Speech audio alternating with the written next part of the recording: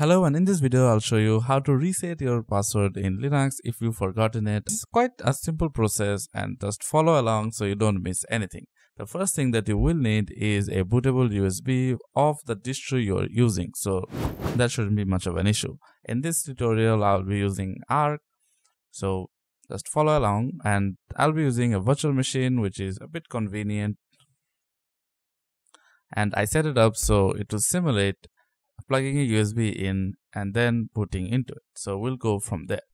Now it will prompt me to, if I want to install or something, I'll just click on the first option, which is to install, but we won't be installing anything. So it will just to boot up into a system. Now there we have booted into our system or our USB, and we can just make the font a bit bigger. I'll just double it, why not? Yeah, that's more like it. So let's clear everything up. Once you're here, now what we have to do is first find out where our root is. So just do lsblk. So this will list every directory you have in your systems, or every hard drive, everything you have in your system. So it will list out every hard drive, SSD, whatever it is. Now here you can see it says SDA. So SDA is the root of the hard drive, and then we have two partitions. One is SDA1, one is SDA2, and I know for a fact that SDA2 is my root directory, or the place where root is installed. Now this is very important, so make sure you identify your root correctly. You do not need the home partition, not any other partition. If you have multiple partitions, you just need the root partition. Now SDA1 is mine. So what do we do with this information?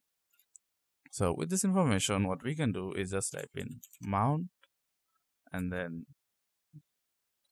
/dev/sda2 to mnt. Now we're mounting SDA2 to our mnt directory. So if I just hit enter, it will be mounted there, and we can just clear this out. Or maybe not. So after it's done mounting, we can just simply type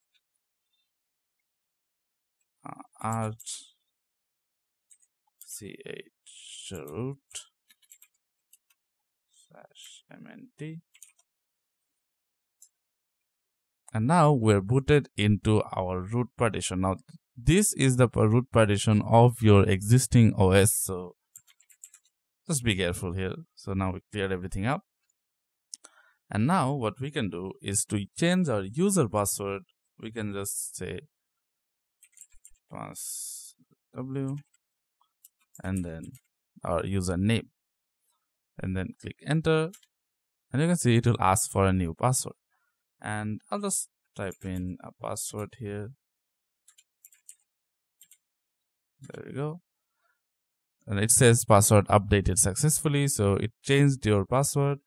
And then to change your root password, so basically since you are in root, if you want to change that as well, you can just type in passw. You don't have to type anything else since we are accessing this from the root. Let's hit enter, and I'll just, there we go. Now once this password updated successfully, we have updated the password. Now we can just exit out of this. You can just say exit, and we are out of our system. And now we can unmount the partition we just mounted.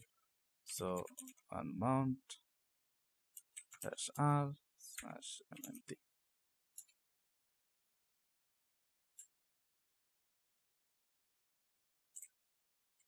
Oops. There you go.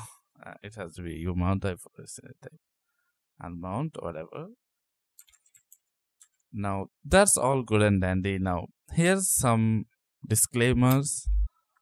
Like, the disclaimer is that this is not for encrypted drive. So if you have an encrypted drive, or basically your drive is password protected, then this method will not work.